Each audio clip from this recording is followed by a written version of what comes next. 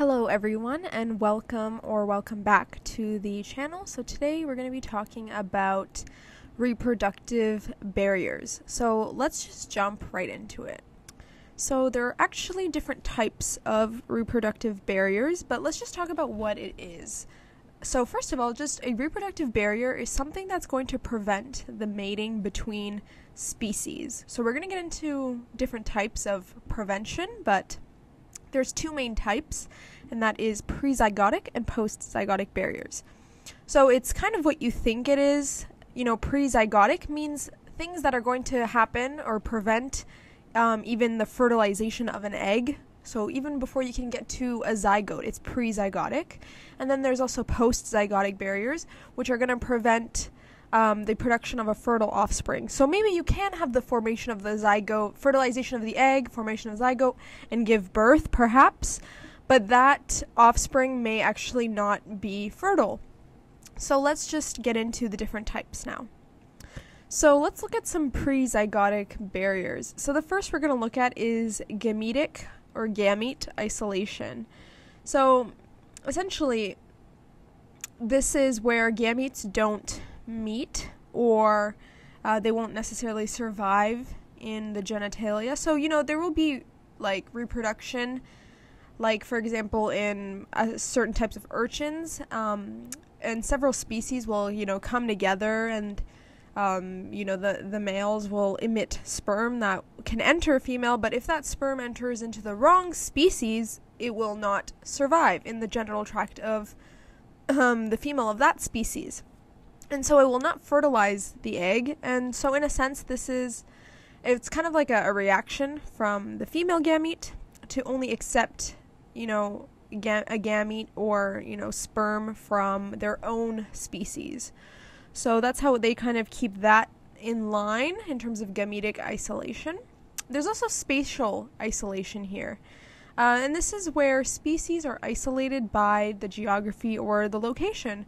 So some types of animals, such as some certain snakes, they are separated in their location, like by water or different land areas, and so they never actually meet, and therefore they can't mate.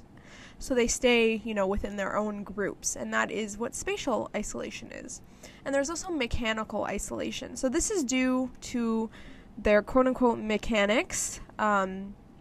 So they just have, if you will, mechanical incompatibility. They have different, shapes or sizes, or just the formation of their genital area, so they're not compatible with each other. So they're only compatible with, their own species and certain individuals.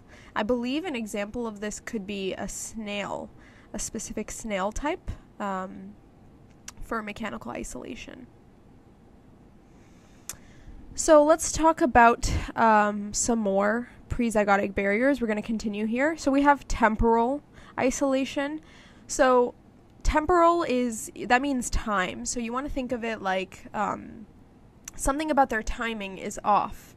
So here it's the isolation of species due to mating seasons. So essentially the time here involves the mating season of that animal. So we mostly see this in plants, but some animals also experience this, and some animals might have mating seasons in the spring while others have it in the fall, so that makes them incompatible for each other.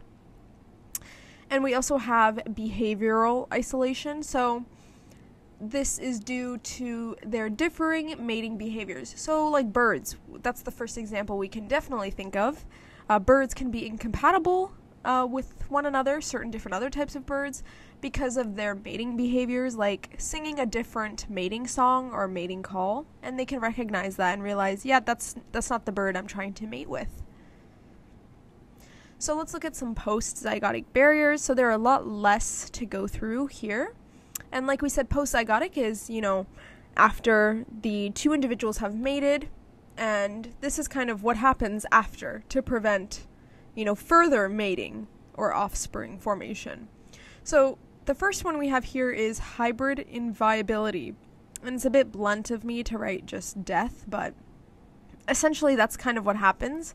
The hybrid or the offspring doesn't actually survive to live.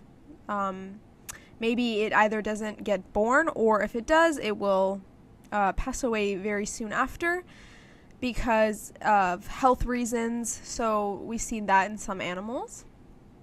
There's also hybrid sterility.